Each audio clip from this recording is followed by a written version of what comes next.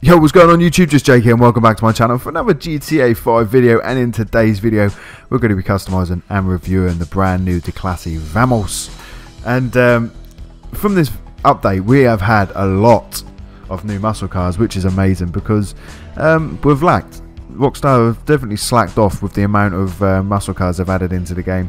So I'm very pleased to see Rockstar adding new muscle cars because I was getting sick of the fucking supercars, to be fair.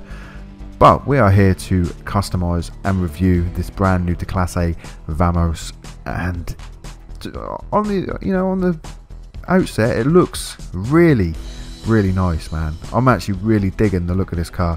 The front of that actually really looks like the Blade, which is already in the game. So it is very similar to the Blade actually. Even the rear end, the way it sits as well, where it's a little bit lower at the back and higher at the front. But obviously the shell's different, but it is very similar looking to the Blade. That's what came to my mind when I first saw it anyway. But anyway, without any further ado, we're going to start this customization with 100% body armor. Then we're going to go to the brakes. We're going to get the race brakes for the bumper, front bumpers, and we've got quite a few options. So we've got the spoiler splitter. Wow, that is ugly as fuck. Please never do that. So we've got the painted front bumper. Is that not the same as the stock? Yeah, it looks like it. Maybe a little bit different. Then we've got the same with the chin spoiler, and then painted, and then that crap. Okay, it's a shame that the bumpers aren't chrome like a stock, because I would actually prefer that. Because then we do get an option for the painted front bumper, which is very odd because the stock one's painted, so I don't really understand that. But we are going to choose it anyway. Hopefully, maybe if it's got a secondary colour, we can then change it. Maybe like something like chrome, something like that. I think that would look a lot nicer. But for now, we are going to go with a painted front bumper. Then we're going to move on to the rear bumper. So we've got a painted rear, which is exactly the same as the stock, oddly enough. Then we've got the wheelie bar, and it's got a wheelie bar and a parachute. Wow, don't think I've seen that on a car yet in GTA. So that's a nice addition, I think. Don't really know what sort of theme I'm going to go with this car. I mean, if you want to make it look like a drag racer, that would be a really nice addition to it. The wheelie bar with the chute, definitely. But I think I'm just going to go with a clean build for now. So I'm just going to go with a painted rear bumper. Then we've got the engine. We're going to go with the level 4 engine upgrade. Then we've got the exhausts. We hold down the accelerator so I can actually see what the exhausts look like. So we've got the chrome tip. Sorry, not the chrome tip. We've got the stock ones, which actually look quite nice. Then we've got the chrome tip, which also look quite nice too. Nothing to write home about, but they're all right. Same with the big bores. Same with the straight pipes. So as you can see, they're very classic, which is nice. Then we've got the hot ring. They come out of the side. That's pretty cool. Oh, that's wrong. See where the smoke's coming from? It's just above the exhaust, so they're broken. Yeah, okay. That's not good. And then we've got the titanium hot ring. Let's see if we can get it to... Yeah, see how that blows fire then? Just above where the exhausts are. So we're going to skip past them ones. We're definitely not going to have them. I actually really like the race exhausts. They're nice. The big bores are pretty cool too. But I think the race exhausts are my favourite, so I'm going to go with those bad boys. Then we've got an option for fenders. Not something we get to see on many cars. So we've got the fender delete. Hang on, no, that's not a fender delete, that's a trim delete. Why is it under fenders if it goes the whole length of the car? That's very odd. Ooh, I can see why we're in fenders now. That looks weird. I don't know, is that a good thing? I don't think that's a good thing. Makes it look like a pickup truck. I mean, I'm all for wide bodying and stuff, but that looks weird, man. And it doesn't pull out the wheels with the wide arch either, so the fitment's all wrong. Yeah, that looks odd. I do like the trim delete though, it does look quite nice, but then it kind of takes away some of its charm. I know it sounds a bit daft, but it takes away that little trim across the skirt at the bottom as well, not just the the whole length of the trim. I think it looks better with, so I'm going to stay stock for the fenders. Then we're going to go to the grille. We've got the black open, then we've got the billet, the mesh, exposed, Wow, I like that one. Exposed turbo, that looks cool, man. Then we've got the twin turbo. Not a massive fan of the twin. I think this one probably looks the best, along with the intercooler. I think I'm gonna go with not the twin. Sorry, I'm gonna go with the exposed turbo grille. I think that looks awesome. Because again, I don't think I've ever seen another car in the game with that, like behind the grille. So look, it's a nice change, nice addition. Then we're gonna go to the hood. We've got the carbon. We've got the performance hood. So we've got the hood pins. I like that. I think that looks awesome. Then we've got the cowl induction. Wow, holy crap! Then we got these massive big blocks sticking out of the top. Whoa, they look insane. I think I'm just gonna go with the hood pins because I think they look awesome, and these ones just go fucking insanely crazy. I mean, look at that. Then we're gonna go to the lights. I'm gonna purchase the Xeon headlights, and we also get livery options for this car, which is pretty cool, depending on what sort of liveries they are.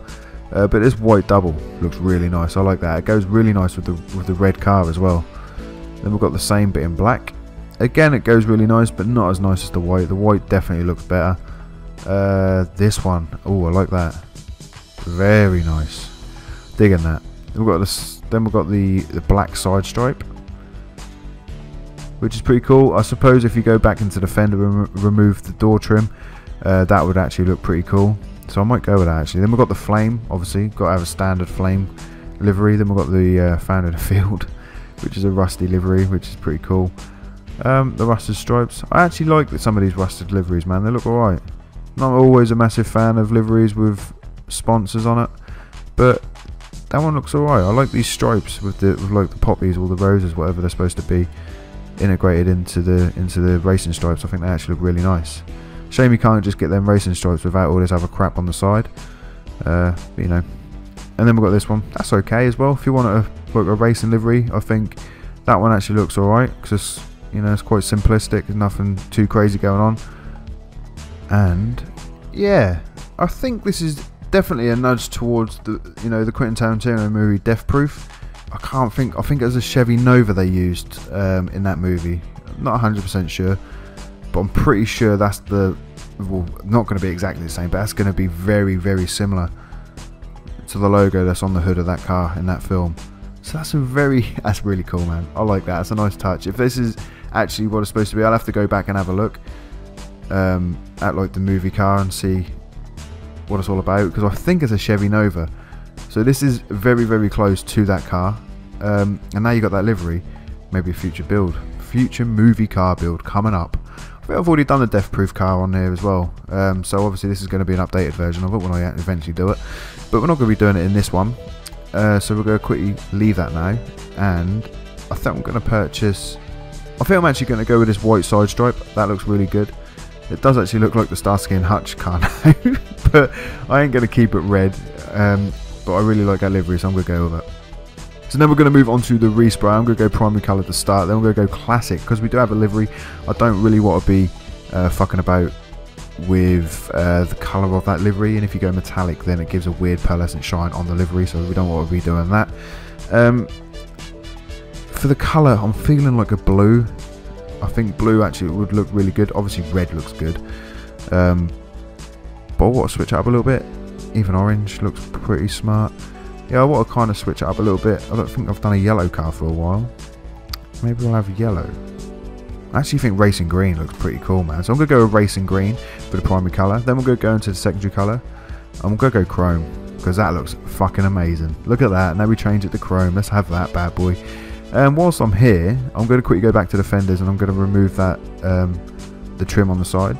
So there we go, remove that, and now that looks a lot nicer. It looks a lot cleaner with the livery that I've got.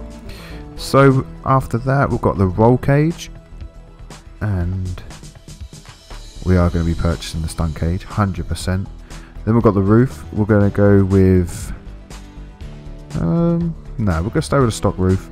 Then we're going to go to the spoiler. We've got the low level, and you've got the lip spoiler. And as you can see, you do get an added traction bonus when you do apply a spoiler. So if you're going to be using it in races, you're going to need to purchase a spoiler. So moving on, we've got the ducktail spoiler, the stock car, the drag. Ooh, I'm not sure about that. Looks like you've got a fucking picnic table hanging off the back of your car. They've got the extended drag. It's that even bigger. Oh crap. And then we've got the same bit in carbon, and you've got a drift wing. That's a little bit disappointing that the livery doesn't go over that one. I think that's probably why I'd stay away from that. But if you haven't got a livery, I think that lip spoiler might look quite nice. Same with the ducktail as well. But because I have got a livery, it cuts it off, it looks kind of strange. So because I'm not going to be doing races, if I was going to be doing races, I'd pick the low level. But because I'm not, I'm going to stay none. Then we're going to go to the suspension. As you can see at the minute, it does sit quite low anyway on the stock. So if we drop it to the competition, that is a big drop. A very big drop, but it looks awesome. So we're going to go competition suspension, we're going to go transmission, we're going to get the race transmission and turbo tuning. And for the wheels, guys, we're going to go into wheel type. It's hard to pick wheels for a muscle car. I actually look like them Farlow ones. They look really cool. Yeah, fuck it, we're just going to go with them because I could be going through these forever. Wheel colour, we're going to change that to carbon black, so it's a little bit lighter. For the tyre design, as I've already said, it gets the drag tyre print around the wall of the tyre, which actually looks quite good.